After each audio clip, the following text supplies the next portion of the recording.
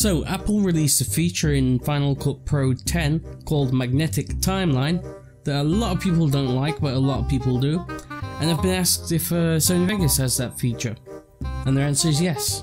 Keep watching.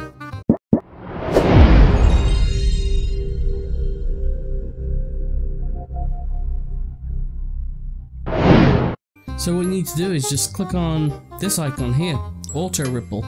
It works exactly like the magnetic timeline. You want to make sure that all tracks and markers as well as regions is selected. So now when you click on it, if we just select a part of this video, split it, when you trim down the clip a little bit, it'll automatically just clip magnetically straight to the clip.